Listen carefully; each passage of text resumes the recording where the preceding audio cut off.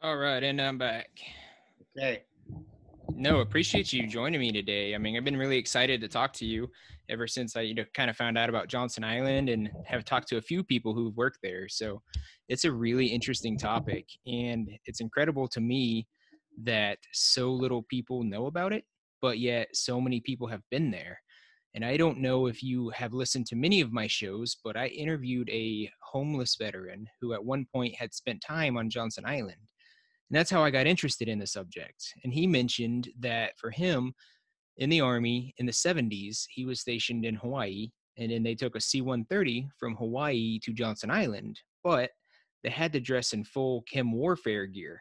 And then when they got there, they were playing around in the sand and on the beach and doing little maneuvers and things. And he thought it was kind of strange that that was the case, but now that I talk to you and a couple of other people and done my own research, it makes a whole lot of sense to me why they would ask him to be in chem warfare gear to go to Johnston Island.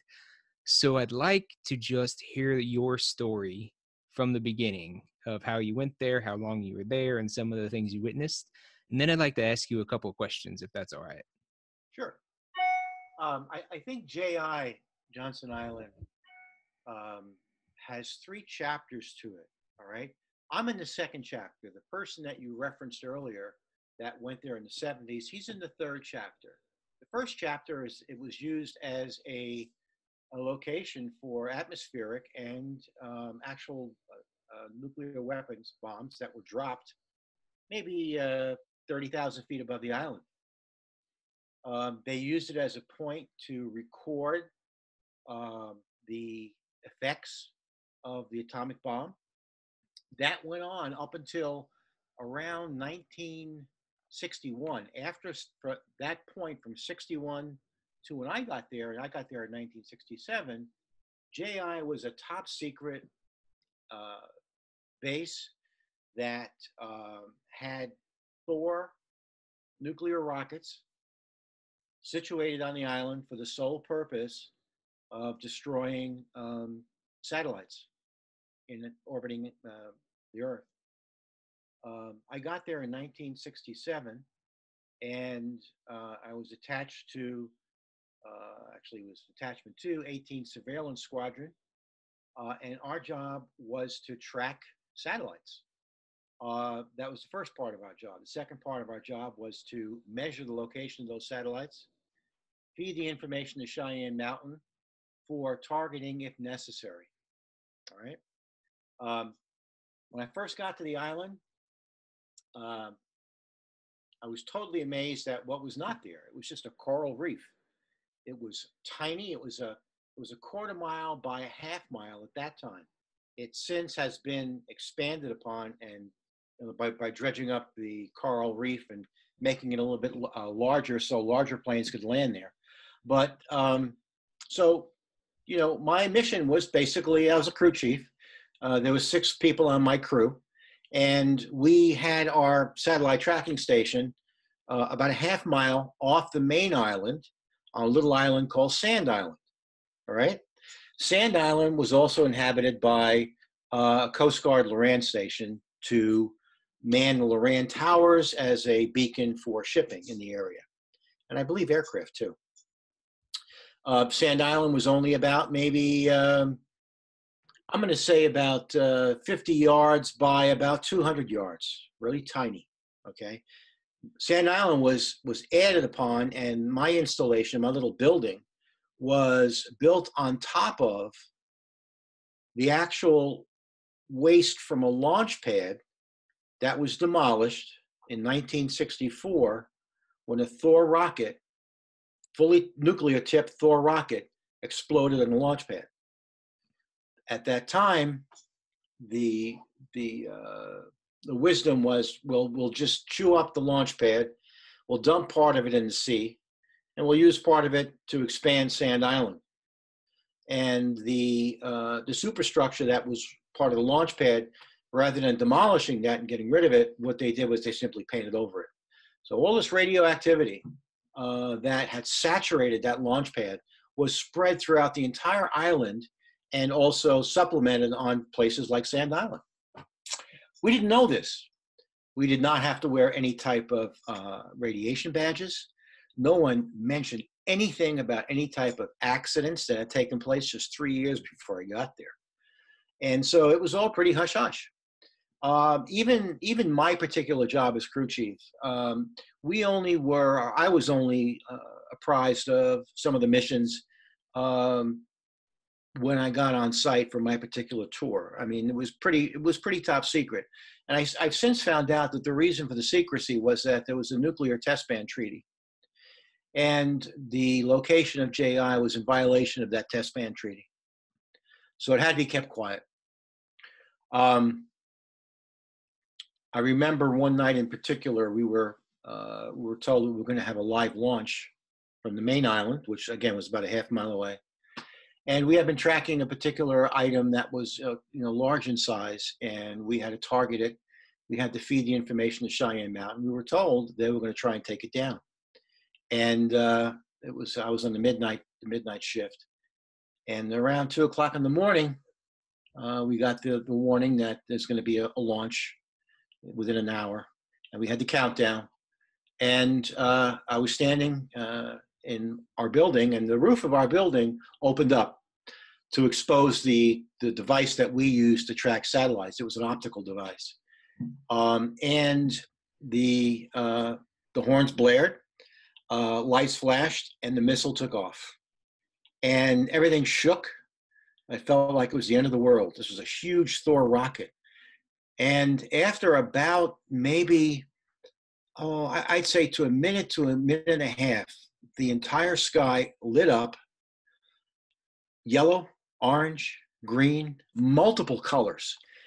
So you knew that there was a nuclear explosion. And in effect, it was right above JI and right above my little sand island. Next night, we started the mission again, and we tracked and looked for that particular item that we gave targeting information for, and it was gone. So the mission was a success. Whatever that object was, whether it was a dummy object or a Russian object, it was gone. So the mission was completed. Nothing unusual happened about the island. It was, again, there was an isolated place. At that time, there were no women on the island at all, okay? The only things that we did for enjoyment were we used to lift weights. We played softball on a coral baseball field. There was no grass at the time. One of the best features, though, was the mess hall was manned by a company by the name of Holmes and Narver. They provided security on the island, and they had the best mess hall in the entire Air Force. I mean, we had filet mignon. I mean, food was just incredible. It was like a 5-star restaurant almost. And then we had an outdoor movie theater. And because we were in the middle of the Pacific Ocean, we would have to bring our ponchos because quite often than not, it would rain during the actual showing of a movie. After my year's tour was up, I was sent back to the States, to another location where we were also tracking. This was actually a little part in Florida down south in a place called Jupiter, which has since grown into a huge population area. But that was it. There was no, at that time, they weren't storing any biological weapons on the island. That started, I believe, in 1969. They started shipping stuff from Vietnam to the island, and I wasn't there at that time. And in the 70s, it became much more a location for dumping all these nuclear weapons. This third phase of Johnston Island was the phase where this individual you were talking about probably was involved with, where it was the mission of the island to actually destroy all those chemical and biological weapons. They built one of the very first plants used to destroy that weaponry. But even at that time, they also started to scrape the island's coral soil and put it off on another extended part of the island And that's where they kept the radioactive plutonium soil. While I was there, we walked on it. We played softball on it. I scuba dived in the area, in the lagoon around the island, which is where they dumped, again, a lot of that debris from that explosion in '64. And by the way, there was also an explosion, I believe, in '62 on the island. So there were two actually Thor rockets detonated on the island, plus, years past, maybe 5 to 10 years before that, the actual detonations of weapons above the island. Yeah, that's an incredible story. I've read about some of that kind of testing that went on there, and it just blows my mind that nuclear weapons were tested and there's just plutonium everywhere and nobody really thinks anything about it. Granted, at that time, I know that they had a different understanding of the half-life and some of the long-lasting effects than what they do now, but you had to have some kind of indication, I would think, that maybe that's not healthy. Do you think that they had any idea? I think that they knew that it was very unhealthy. To what extent they knew, or to what damage it would cause, I don't know. All I know is that we knew nothing about it. We knew nothing about the accident in '64.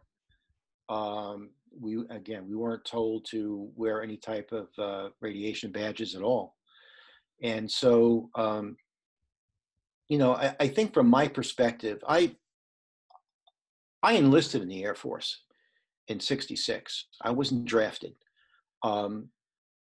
I liked my job. I felt that we were doing an important service.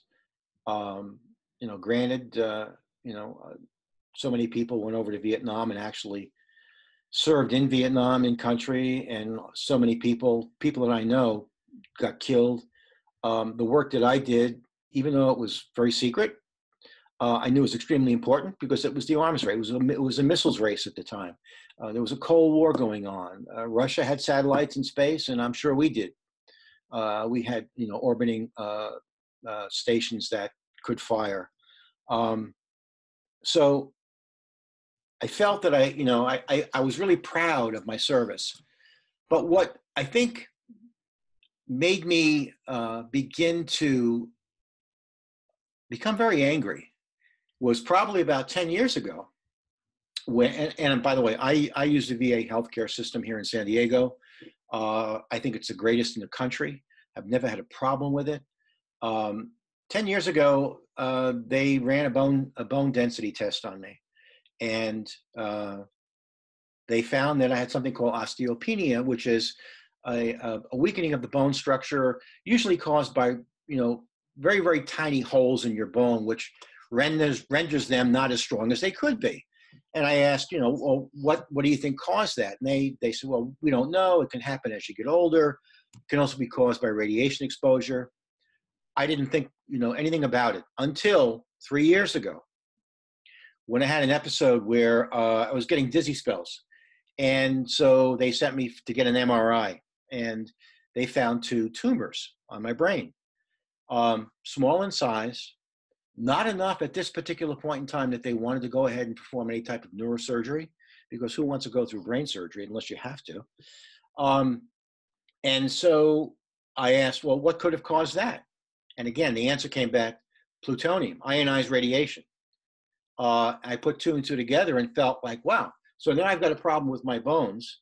Now I've got a problem with 2 tumors in my brain. And it's pointing to the fact that I was sitting on an island, and in particular my little sand island, where they actually dumped some of the material from the explosion in '64, 3 years before I got there. And this could have been caused by that. And so I submitted a claim to the VA. And after about a year of waiting and submitting all paperwork, heavy documentation of what the island has in terms of the radioactive content, and the claim was denied. I had a choice to go ahead and hire an attorney to continue the process. And that's when I got involved with the group on Facebook of all the other vets that were on Johnston Island. And I've noticed an important similarity between all of us. Everyone who submitted the claim was denied. People who had cancer, people who had leukemia, people who had bone cancer, all different types of infirmity, all different types of illnesses. They were all denied on their claim. And so at that point, what I tried to do was to organize them somehow, but it's really tough to do. And, you know, it's all digital, and they're in different parts of the earth. And some of the guys are, in fact, some of the guys are a little bit older than I am. They're in their 80s now. I'm only in my early 70s. And, but two people that I was stationed with on the island died. One died of stomach cancer 2 years ago. And the other guy died of, he had another type of cancer. I think it was a blood cancer. He died of that. So if there was a way of exposing the exposure that the government allowed the guys that knew nothing about the dangers of the island, but yet they're suffering. I'm not in any pain right now. I don't know if it's gonna grow. I have an MRI every 6 months, and I've had 4 of them so far, and it hasn't grown. So it may never grow. I may die with these two things in my head. But there are so many other people there who have so many other infirmities that I just wish there was a way of shining light on this. In particular, when I hear about things like I think it's the blue water vets, where these guys that are in the Navy, Yep. and they are getting compensation for being exposed in some way to Agent Orange.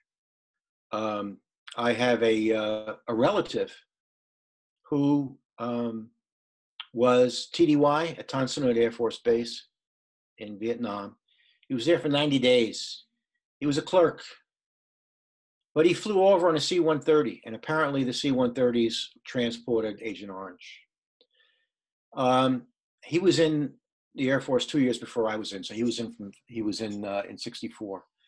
And God bless him, the guy's an alcoholic, and he had a heart attack, and so he went to the VA and he applied for coverage, and he's got full disability. When I know, in fact, that disability is all BS, because he was an alcoholic, he was a heavy smoker. I never smoked, and he's getting compensation for it, where he was a clerk in an office, and here are guys who were, sitting on top of this stuff, and they're getting denied left and right. That's what makes me angry. It's totally unfair. Yeah, the system is broken. It most definitely is. And I think it's important to talk to people like you and others who have that kind of story, because I think that's going to be relevant for people of my generation as well. Yeah. And I say that because plutonium, which was in the missiles that you speak of in the Thor rockets, that has a half-life of 24,000 years. Yeah. So for 24,000 years, anything that plutonium touches is radioactive. Mm-hmm. And the body cannot handle very much radioactivity. And it gets airborne when there's a nuclear explosion. The plutonium gets atomized, and then it settles into the sand and the dirt, and then it picks up with the wind and it blows all over. What we're seeing in Iraq and in some places in Afghanistan is the same thing. And they think that might be part of what's causing Gulf War syndrome, because the amount of depleted uranium that we dropped on Saddam Hussein was very significant. We're talking tons and tons and hundreds and thousands of tons. Depleted uranium is the number one go-to munition for the U.S. Air Force and the U.S. Navy for things like Hellfire missiles, your cruise missiles. So when we launch a cruise missile, that has depleted uranium in it. And it's a very dense material. It's very good at punching holes in reinforced buildings. But when it explodes, it atomizes. And in the case of Iraq, it settles into the sand and it gets blown around. And we're seeing a unusual amount of birth defects in Iraqi children. And they think that that's probably the cause, is the depleted uranium floating around the sand, blowing around, getting into people's lungs. And it is transmitted. from adults into children, because it can be carried through sperm and things of that nature. So it's a very serious issue. And I think that my generation might have to deal with the same thing. So that's why I value this conversation so much, is because talking to you and the things that you're telling me, they aren't, I guess they're not new for my generation, but your generation was the first to go through it. Seth, I am shocked. I did not know that the munitions that were used in Iraq contained uranium. Um, so this is news to me. And that being the case, once again, I know that all you guys that were deployed over there, you all volunteered, and you're all heroes. That the government is turning a blind eye to some of the health issues that are developing as a result of this uranium um, is just unthinkable. It's deplorable. It's just not right, and it needs to be taken care of. And so your generation, I think so much more of your generation was exposed to this radioactive material than previous generations, except for those of us that were involved with these types of weapons. Um, I don't know at what point, or if there's any group, or if you've contacted, or if you have groups of people that are in the same situation and you've contacted your congressman to try to find out or try to get a resolution. Um, if you serve this country and you walk away even 10, 20, 30, 50 years after you serve with some type of disability, you need to be compensated for it. It's not going to give back to you what you may have lost health wise, but at least it's a recognition that your country is going to take care of you. Absolutely. And it's funny that you mentioned that time frame you did, because from what I've read, it takes about that long for the effects of plutonium to really take its full course. So you might be completely healthy for 30 years, but once you hit 40 years, then Right. you start showing symptoms. And once you hit 50 years past exposure, then it really kind of starts, ramping up from there. So it's not something that ever goes away. Once you're exposed to it, it's in your body, and it will not go away. Right. It has a half-life of 24,000 years. It's Exactly. You're not going to pee it out. It doesn't work like that. Yeah. Yeah. Well, again, uh, you know, I think I love my country, and I thoroughly and freely admit to joining the service, but I am annoyed that those people who are responsible for stepping up to protecting veterans, may not be doing all that they should be doing. And I think that even if some of this stuff was hidden, and even today is being hidden from the medical records because of this uranium that was used in these more modern weapons, I think people need to shine the light on it and just face up to it and take responsibility and help those who need help. Period. No, you're absolutely right. And I'm trying to do what I can to kind of get the ball rolling and spread the message where I can. And it's going to be tough. And a lot of it's going to require guys like you willing to speak up and speak out. I've reached out to probably several dozen individuals from the Johnston Island group to see if they would be interested in talk. And so far, I only have two. I have you, and I have one other gentleman who I will be interviewing later today. And they both served on Johnston Island. But I'd like to link you guys up at least. You may already know each other. His name's Ron. He's active in the groups as well. But I think that's how this thing works. Is You you know collect. when he was there? Sorry, go ahead. You know when he was on JI? I don't know the specific dates. I think he's younger than you are, so he probably would have been there in the 80s or early 90s. Okay. So kind of phase three. Probably he was affected more by some of the biological weapons in Agent Orange. Maybe some of the plutonium. I don't know what his job was, but I look at pictures of guys on JI as they're walking around the island in these spacesuits. You look at my picture walking around, I'm wearing short sleeve shirts and shower clogs. So there's a big difference in terms of you know uh, what people knew and when they knew it. while they were stationed on the island. So whatever you can do to shine light on it would be much appreciated. I think a lot of the guys, I think they've reached a point where they feel like, it's pushing a boulder up a hill. How do you fight the government? And you just have to be persistent. Whatever I can do to help the mission, because to me it's a new mission. Not for me so much, but for you guys that were over in Iraq and that were exposed to any type of uranium contamination. I think it's abominable, and it needs to be admitted. And then any way that they can find a way to help you guys out, they should do it. No, I agree. And I want to thank you again so much for sharing your story with me. I'm sure it's probably not the easiest thing to talk about, but we're all in this together. And, it's not a 1960s thing and it's not a 2019. It's an American thing, and we're Americans, and this is what we do. This is how it happens. So thank you very much. Seth, I really appreciate the time. And anything else I can do, you just please let me know. Yeah, I will do. Thank you. Thank you.